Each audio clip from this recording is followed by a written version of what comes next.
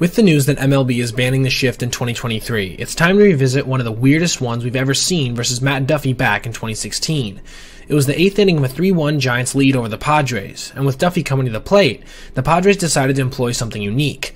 As Duffy had a propensity to hit to the right side of the outfield, they would play without a center fielder, instead having both John Jay and Matt Kemp in different areas of right field. This would not work out very well for them, as Duffy proceeded to hit a 2-2 pitch to exactly the place where the center fielder would have been. In what normally would have been nothing more than routine flyball out, Duffy earned himself a double, with the added bonus of putting egg on the faces of every San Diego coach who thought this bizarre shift was a good idea in the first place.